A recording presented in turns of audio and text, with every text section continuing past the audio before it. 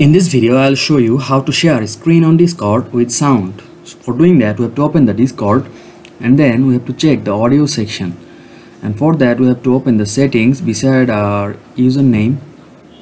And from here, we have to select the voice and video option.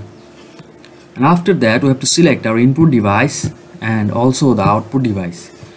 And then we have to select the input mode and we have to go down.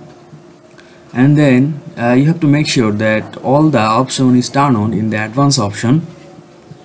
After that, we have to go back and we have to connect to a voice channel.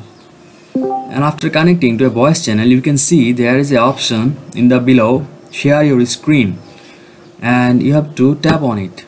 After tapping on that, a screen pops up with screen share option, applications and screens. You have to select.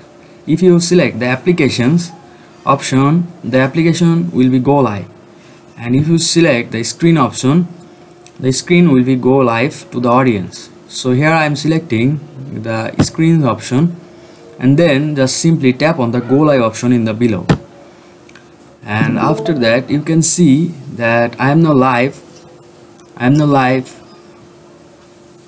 my screen is shared to the audience in Discord. So here is how you can share your screen on Discord with sound. Thank you.